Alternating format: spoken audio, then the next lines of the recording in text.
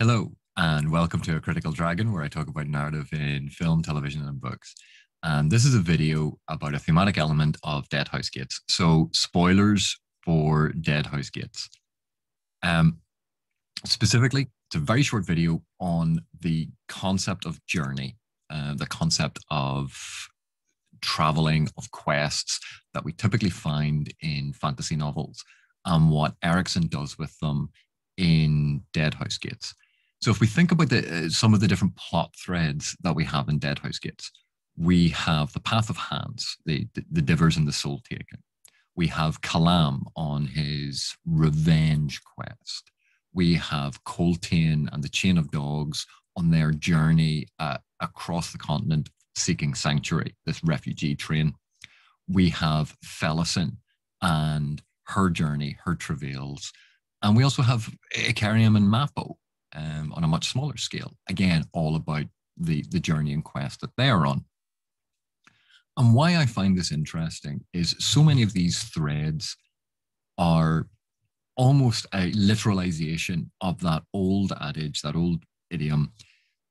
It's the journey that's important, not the destination. And why I say this is if we think of each of these journeys, and if we think of how each of these journeys perhaps would have been represented in a different fantasy novel by a different fantasy author, would they have ended the same way? Because if they were in a different fantasy novel, I think they would have seen what Erikson does with each of these stories as a failure of the journey. So what do I mean by this? Now, obviously, I'm not talking about failure as in they weren't good. I'm not talking about failure as in there wasn't an element of closure. What I'm talking about is typically when journeys are represented, if we think of even the old saw of Campbell's The Hero's Journey, this idea of going on a quest and at the end it concludes and there's a reward. So let's start with the Path of Hands, the Divers and the Soul Taken.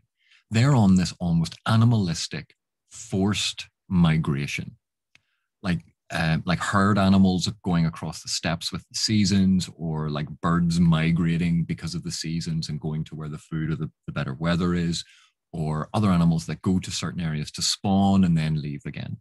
That with the Divers and the Soul Taken, despite the fact that they are sentient, they seem almost driven by this animalistic need, this animalistic instinct to go to the Path of Hands to try to take that throne, that control of that aspect, to ascend.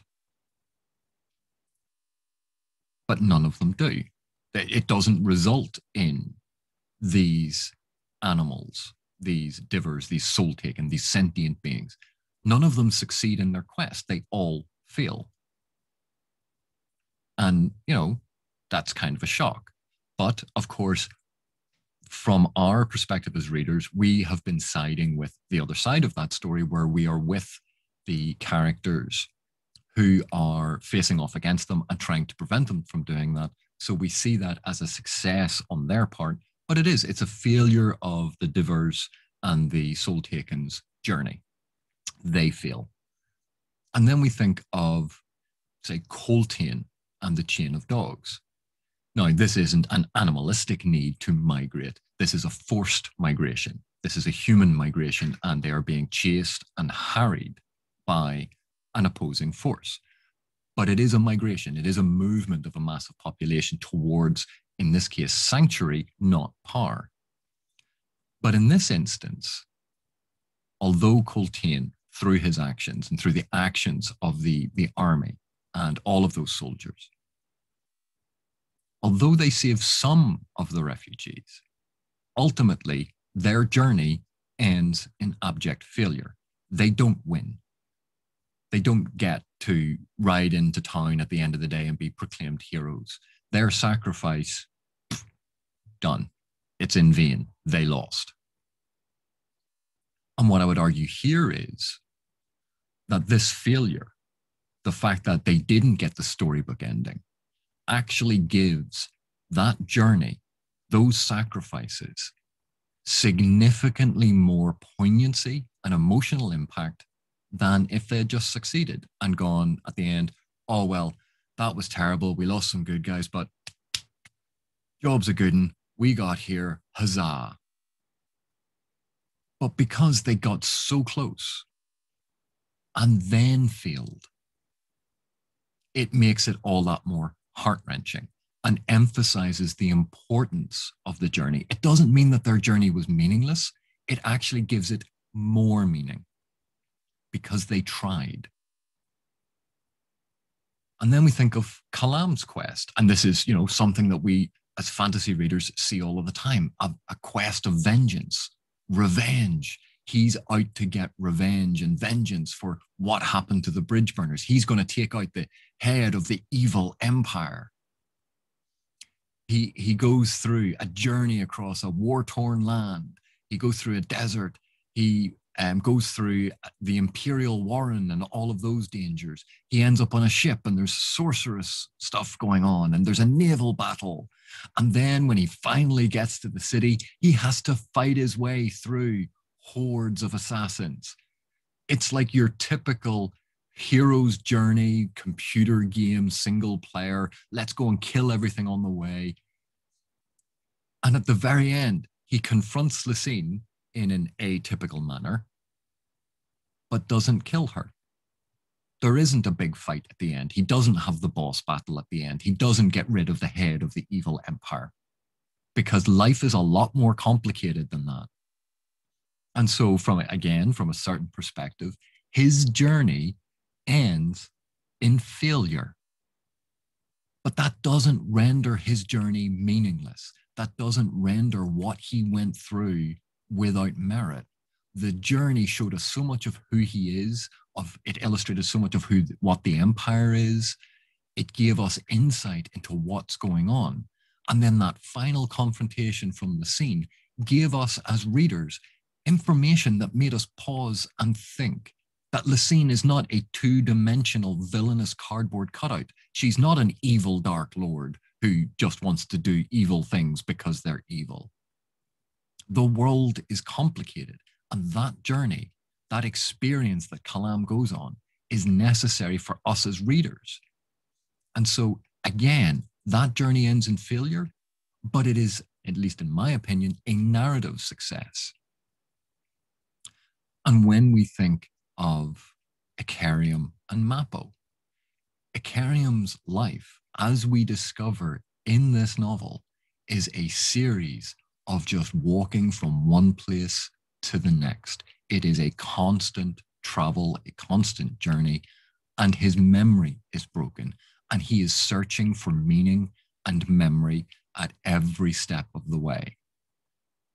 And he has this companion, Mappo. And when Ikariam gets close to regaining his memory, what we would think of from Ikariam's perspective as the positive resolution of his quest, of his journey, Mappo prevents it. Mappo knocks him out. Ikariam's journey ends in failure. But again, us as readers, we are looking at this going, probably a good thing it ended in failure. When was the last time you read a fantasy novel where when they got to the end of the quest, you go, you know what, it probably would have been better if they'd failed. But that's what we are presented with Ikariam and Mappo. This search by an individual for meaning, for memory, for understanding, that's a very human search. And the fact that when he nearly achieves this, it's snatched away from him, he fails in this quest, but we are relieved. And I think that's a fascinating investigation of that very human quest, that very human journey. And then turning to Felicin. And her journey, yes, she has a very physical journey, going to the Atataril mines, then going across the desert and ending up in Raraku. But if we think of what she goes on as a much more internal journey that is literalized in the physical journey that she goes on, that this is a spiritual or emotional journey,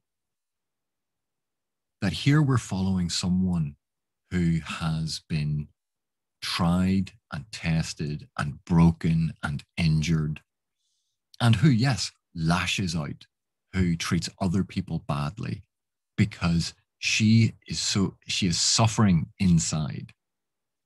And we have this journey that she goes on. We have this moment where suddenly she meets the goddess of the whirlwind. There's this amalgamation of the two of them.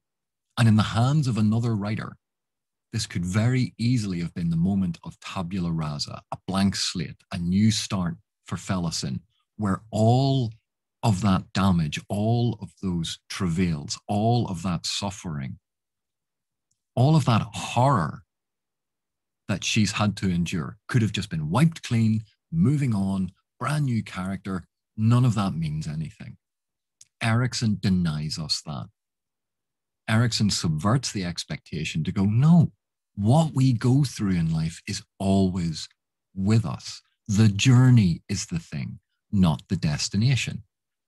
And so while many of us might see what happens to Fellowson at the end of Deadhouse Gates, where she meets the whirlwind, and we feel let down that she doesn't suddenly become magically healed and all of this washed away, this goes to an authenticity, a verisimilitude, an element of realism, psychological realism, about the importance of acknowledging the journey that we are all on, the life that we have, the fact that we, in our present moment, are a sum of all of our emotions, of all of our problems, of all of our memories, of all that we have suffered, both internally and externally, and all of the joys and celebrations. We are the sum of all of that. And if someone were to come along and wipe that away, we wouldn't be that person. And so I think what Erikson does here, with all of these different journeys and the fact that they all end in some form of failure from a certain perspective, is so telling of his brilliance as a writer, of the brilliance of this writing, that these themes, they all end in failure, and yet they do not feel like failures. They actually feel like natural conclusions. They are satisfying in their endings. They create emotional responses and resonances in us as readers.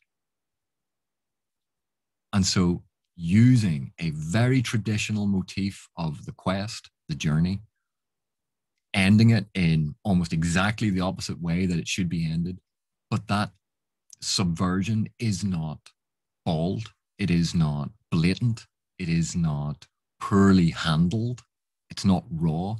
It is a smooth and natural feeling conclusion to the story. So I hope you enjoyed it. Again, very short video, and I hope to see you in the next one.